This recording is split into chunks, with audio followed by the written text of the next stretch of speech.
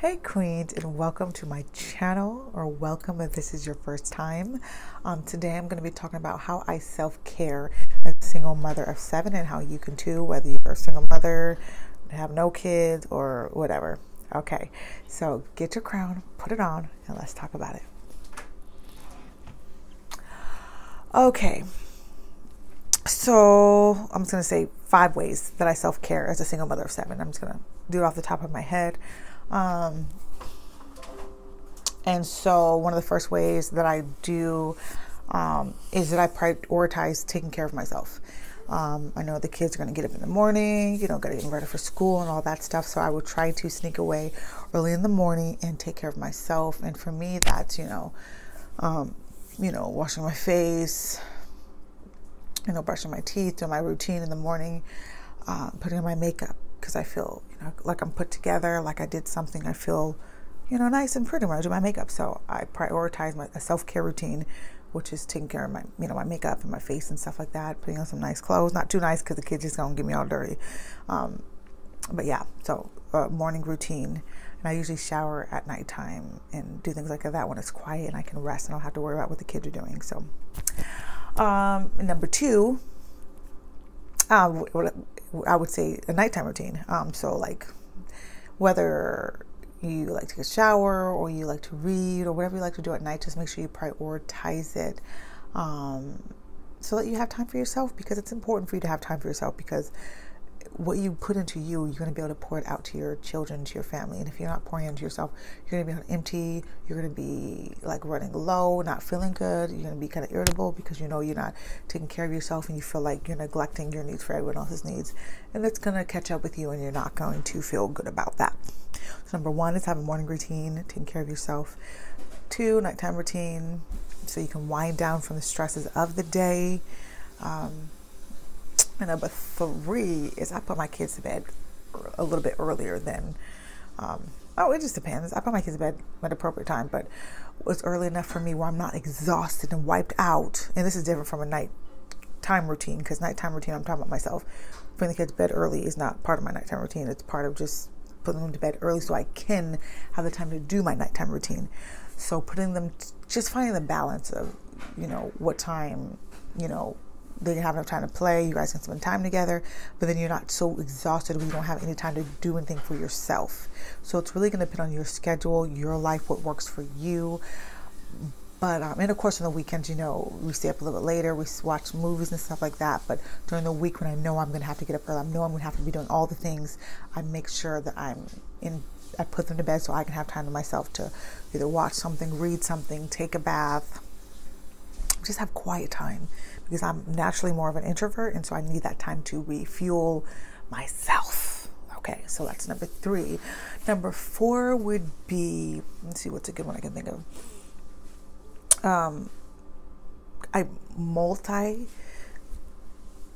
multitasking, so that I'm not always having to do stuff all the time.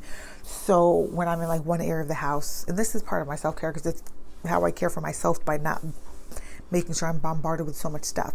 And so part of that is just making sure if I'm like in one area of the house, I know maybe, I'm in the kitchen, if the counters are dirty, I can off the counters and I have to take maybe something out for dinner. So I'm doing everything I need to do in that area that I can think of at that time. I'm doing it then.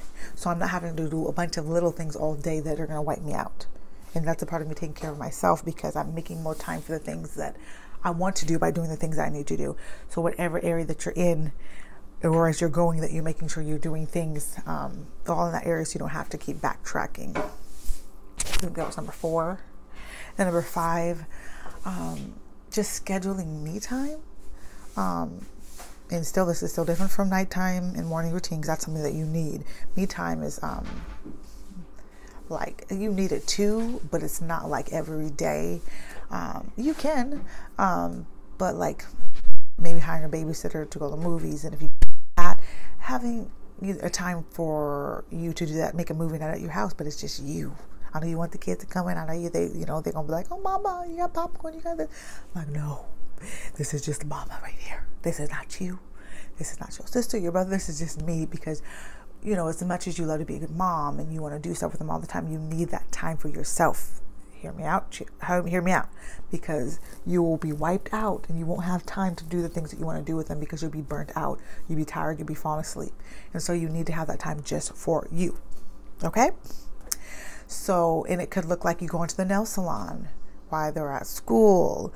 It could be you just going for a walk, making time for yourself that doesn't involve the kids. So if you have to wait till they're asleep and just literally take a walk around your house a couple times, act like you're going somewhere. Do that. Or if they're asleep, go on the back porch, get some candles. If you drink wine, get some wine, some tea. I love tea, chamomile tea. That's like my favorite. So just whatever it is that you like, making that a part of your life, that you can still have a life when you have kids. You can still enjoy yourself when you have kids. You can still be an independent woman and, fully you. You don't have to disconnect yourself from your womanhood and who you are just because you're a mother, just because you have children. So that's 5 ways to self-care that I self-care as a mother of 7. So number 1 was morning routine. Number 2 was nighttime routine. Number 3 was putting the kids to bed early. Number 4 was, what was it? Oh, kind of like multitasking. And number 5 was scheduling me time. So I hope you enjoyed that video. And I always encourage my queens in this community to love themselves, to see their worth and value, and just love yourself the way you want to be loved. And I always sing a song, love yourself again. Love yourself again. That's all self-care is. Love yourself again. Won't you love yourself again? Love yourself again. Love yourself again.